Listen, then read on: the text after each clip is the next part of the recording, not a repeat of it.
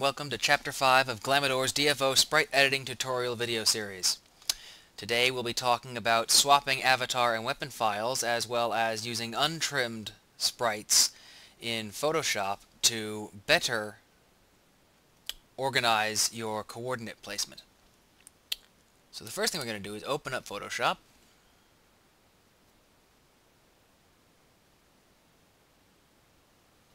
Like so.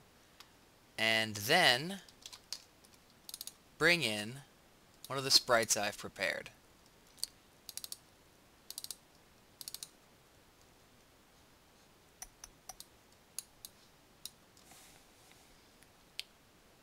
Fans of Full Metal Alchemist may recognize this as the Winry avatar set that was released in either Korea or Japan or China, I don't know which.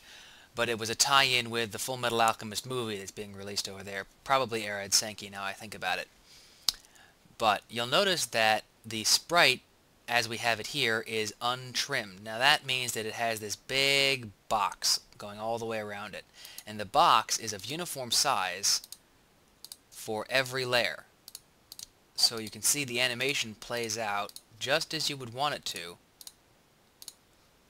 without you needing to actually adjust anything. Now, this is extremely important because when we open up the extractor here and pick out the NPK for character, mage, equipment, avatar, skin, pick out the first one. Yee, naked mage. Shield your eyes. We can replace some of these files with these files here.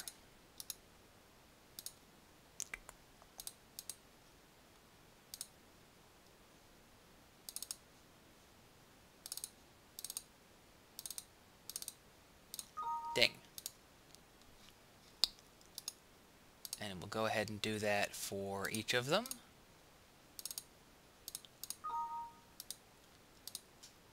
Through frame 9.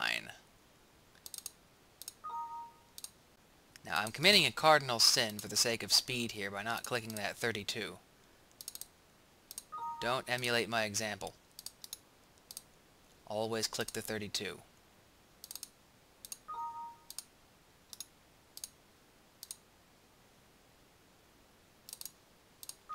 I am losing track of which ones I am on. 6, 7.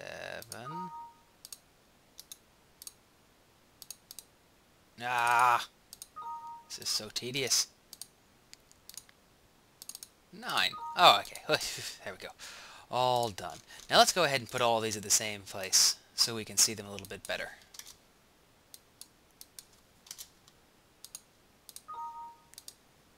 There she is, little Winry.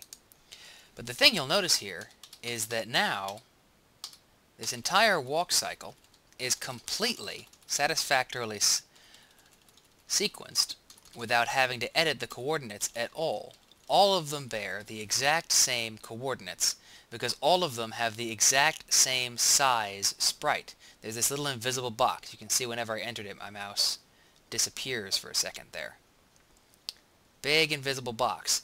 Now, all of her animations here they all are, unnamed and unorganized, and they all bear this large box all around them, as you can see in the thumbnails. Now, what this means is that the anchor point in the upper left-hand corner here is going to be identical for every frame, which means that the only movement is within that invisible box. It sort of makes its own invisible framework so that we don't have to do any coordinate placement. All of the coordinate editing can be done in Photoshop. And if you allow me to open up Photoshop again here,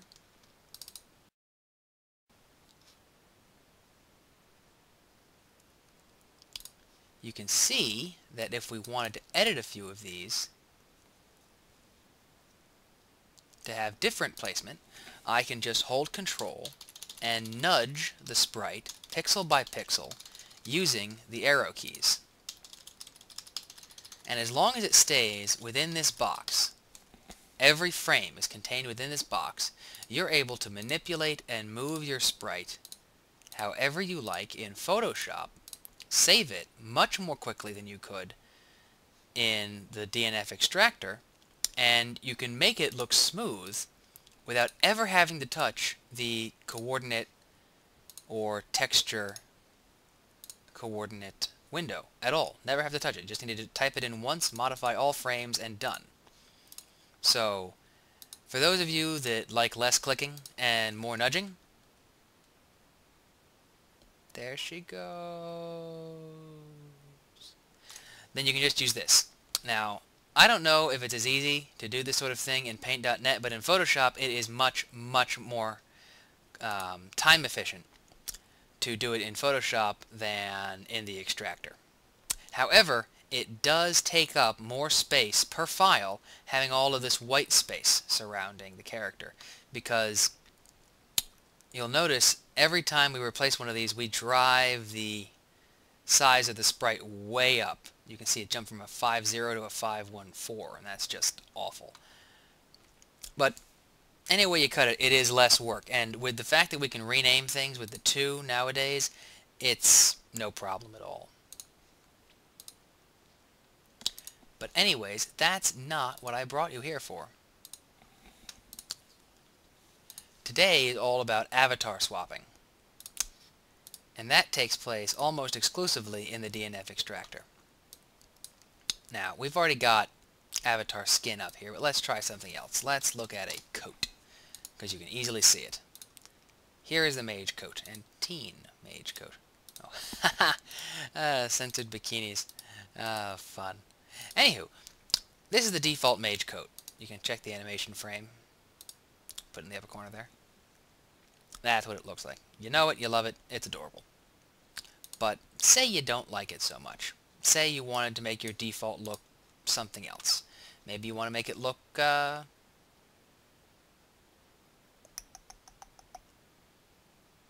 like this. 3. That's the same thing. Well, it doesn't matter. It shows the principle. And it has the same number of layers, which is important. So you have A, B, and C next to the layers here. You need to make it so that you have the same or fewer layer letters, because otherwise you won't have the right levels to your layer in-game. Say, sometimes the shirt is supposed to be over the pants and under the shoes, or over the hat, or under the wings that you have equipped. Each of those A, B, and C is a level of depth that the sprite has in relation to other avatar files. So A, B, and C indicate whether it's on top, middle, or bottom. And that's important to know, because sometimes when you're dashing or something, your torso may overlap with your top. So to do something simple, we're just going to take this same one. It's a recolored default sprite top, so it's very easy to mess with. However, you'll notice since we're in the light client that it has some minor alterations, like not existing past frame 80. Now that's all thanks to the Nexon Light client. They did that specifically so you would have to load much less from your computer, reducing CPU cycles, even though it takes up more bandwidth. I don't approve of the system. I think it's silly. But the most important part of the system that they don't tell you about is that inside each of these little image files here is an invisible marker, which tells the game to stop looking for resources in this file right here and instead ping the Nexon servers. And the way you get around that is to use a sprite from a previous pre-light client version of DFO or a foreign version of DFO which doesn't have the light client. Now I just so happen to have, I'll open it up in a second extractor here, a whole host of DNF files from around April over here on my desktop. So I can go over here into DNF, image packs, and I've organized these by character class so it's easier for me to find what I'm looking for. And I can get the avatar, and there is 3A. And if we scroll down past 80, you'll see that it's all still there in Korea, unlike in North America's DFO. So what we're going to do here is we're going to save this file in my test folder, along with its two other layers, 3A, 3B, and 3C. There we go, all done. Now we're going to go back over here, find coat 0, that's the default coat, and simply replace it with 3A, B, and C. Now, since this is just replacing a mage avatar file with another mage avatar file, all of the coordinates are going to be in their proper position already, so you don't have to do any coordinate replacing when swapping avatar and weapon files. That's the beauty of it. As long as you're swapping from Slayer to Slayer or Mage to Mage. If you try and give a Slayer some sort of priest weapon, then you're going to have to do quite a lot more work, and I'm not going to show that on video. But for now, you can see that this coat is properly replaced. And strangely enough, it took up even less space than before. So we can go ahead and fill that, and we're done. But we're not quite done yet. Now, by using the KDNF models, or sprites, we don't have that invisible marker over here stuck inside the NPK, which is extremely useful, but doesn't quite fix the problem. The second step in the process, after using a foreign source to replace our avatar file, is to go into your Nexon folder, and this time, image packs 3. You'll see in here there's a whole bunch of things, resource with a various numbered labels. Now we want to go ahead and just delete all of those. Now the way those things work is they're a little text file that DFO reads and recognizes based on the markers in the avatar NPKs, telling it where to look for the avatars. Now until the little thing pings and writes a new line in your resource file, it's going to continue to look in the NPK instead of to Nexon servers. So by deleting that resource file, we've gotten rid of the little line of code that says, hey, look to the Nexon server. And since this no longer has the little invisible marker, it's not going to know to ping the Nexon servers anymore. So that's the second step in the process, and now we're done. But that was too easy. Let's say we want to use a coat that has fewer layers than that. Like this one, 101A. You'll notice that 101 does not have a B or a C or a D. It's only got the 1. The little, I don't know, halter top thingamajig. Anyways, if we wanted to use that for something, we would just save it, as usual, wherever we like, and then pop back up here to coat 0000A. Now, A usually is the topmost sprite. This is what it's going to show up all the time on top, and that's what we want. The coat to go over everything. So we go ahead and replace with coat 101A. But now we still have B and C, these other little pesky things that show up above and below other layers. So we're going to go ahead and hide those because we don't want them to show up anymore. And now we can fill or not. If we want to rename it to 2 and make a copy, then we don't have to refill this. But since I haven't done a 2 yet, I have to fill it up to size, otherwise DFO will overwrite it when we start up the game. Now I've replaced this coat twice, both of the times with KDNF image files. If we use a DFO image file, it's not going to work. I can't stress this enough. But say we didn't want to replace something with fewer layers into something with more. So we wanted to use one of these that has more to replace something down here like 00100. It only has an A, but coat 0001 has 3, A, B, and C. So what are we supposed to do to make that work?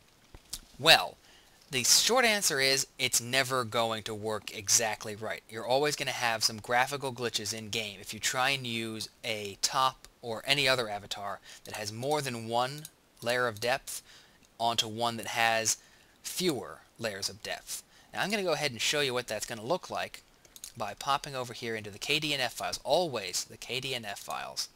And what we're going to need to do is we're going to need to merge these just like we did in Chapter 4. I'm going to select which files to merge and merge them together. And we're going to do that twice. One merging A and B, and the other merging B and C. And now you'll see the mage coat is in its complete state and animated the entire way around. But notice how you get all these little graphical glitches? That's because these sprites were never meant to be merged like they are. And you'll notice that all of these linked layers that you're seeing, those weren't a problem for coat 001A. You'll notice that all the linked layers here are in different positions than the linked layers here. And that's important to take notice of. And what that's going to do for you is you can get around that by choosing which ones you merge in which order. Oh, hiccup. So say we want to merge in a different order this time. We're going to have B on top and A on bottom. Now you'll notice that it has taken on the linked layer properties of A rather than the linked layer properties of B.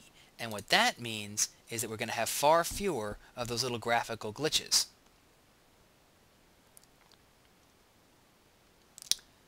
So see, it's important to mess around with the layer ordering and make sure that you know which one's going to go on top and which one's going to go on bottom.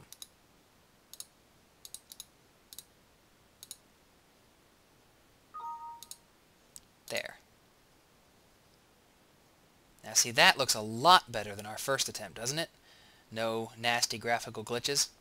However, since this character's sprite has sleeves and other things and little coattails that overlap with the pants in some sprites, it's not going to look right when you try and put it over here on coat 100A. But you can still try. If you can live with the graphical glitches that have to do with layer depth, then you can absolutely do this. It's completely your discretion.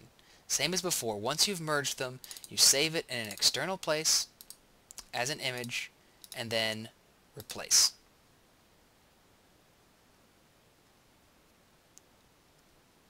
There it is. And there we go.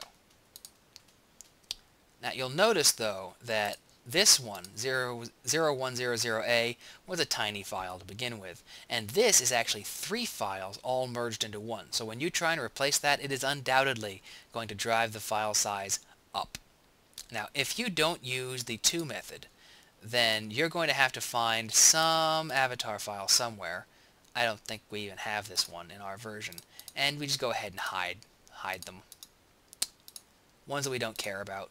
Ones that we're never going to see and never care if we do. And we just keep on hiding all of them until that number up there becomes blue, like that.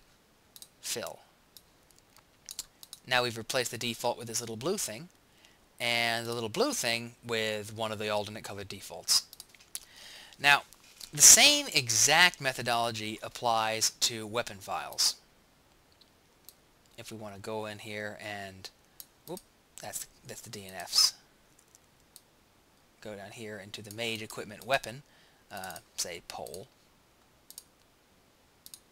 and there's our poles. Now we got to go back into C, Nexon, DFO, image packs, and find the same corresponding sprite package in DFO, weapon pole. Okay, now here, these suffer from the same thing. Look at all these linked layers here as we scroll down.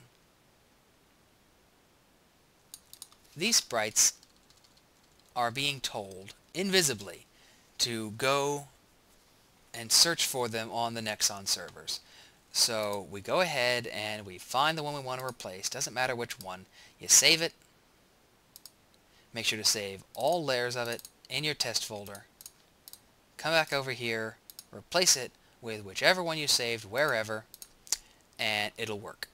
But remember, every time you do this, you have to go over here and delete your resource files, because if you've been using the DFO version of the sprites up until the point that you swapped them, there will be a line in the resource file which is telling it to look to the Nexon servers. So every time you do one of these things, you have to delete the resource file exactly once.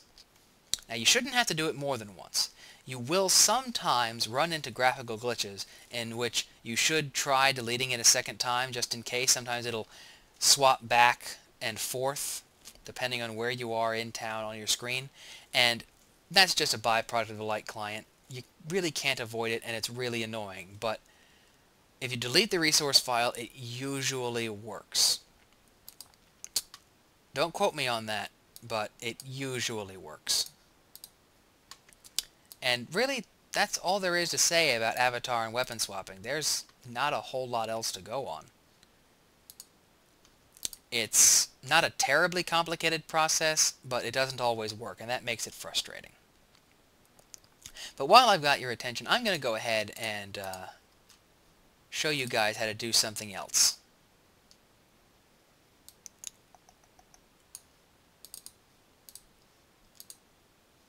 There we are. Grenades. Now, a couple of videos ago, I told you guys I was going to tell you how to center frames. As you already know, the way DFO does its coordinate plane is to have its coordinates anchored in the upper left-hand corner. So what we're going to do here is center the sprites so that their origin is one on top of the other. And to do this, you're going to need a calculator, or if you're good enough at mental math, you won't. Anyways, you take note of the coordinates as they are now. This one's 0, 0, so that's going to be our base for centering. We're going to center all of the other ones around this sprite. And the other thing to take note of is this width and height measurement. The DNF extractor tells you the width and height in pixels of each of these frames. Now, you'll notice that this one has the same width but a different height. Now, the difference between these heights is 8. That's good because it's an even number. Now, what we do is we cut that even number in half and then add or subtract based on whether it's higher or lower to compensate for the difference in sprite height. So we take this 0, 0 and we go ahead and make that the same across all files, because that's going to be our base point. And from 0, 0, we're going to want to subtract from the Y 4 frames. Oh, 4 pixels. I'm sorry.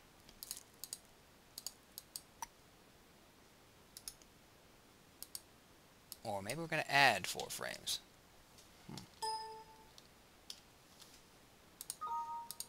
Confusing. Yeah, it was add. Okay. So there were fewer ones, so we had to add. This one is a smaller sprite. And this one is smaller still. It is 2 frames smaller, so we're going to have to add 5.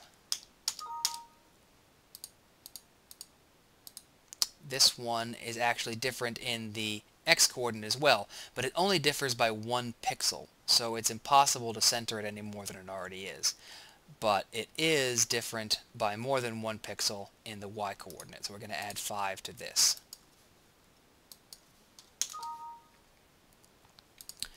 And this one the same thing. This was an easy example, and I did that on purpose. But now you'll notice that the sprites are centered around the same center point, whereas before they were anchored to the upper left-hand corner, and they all had different sprites, different coordinates. And that's all I have to teach you for this video. It's maybe a little bit simpler than the others, didn't go over as many things, but avatar and weapon swapping is something that a lot of people have asked for, and while I think it's really a trivial matter, and I don't like to do it because you pay for those, and by swapping your avatars and weapons, you're sort of cheating yourself out of part of the game, and I don't like to do it. But if you like to do it, now you know how, and I am not responsible for your actions. Next time we'll be learning about complex recolorations, one of my favorite things to do, and batching and scripts in Photoshop CS5 so that you can do your complex recoloration with the least amount of work possible. So look forward to that.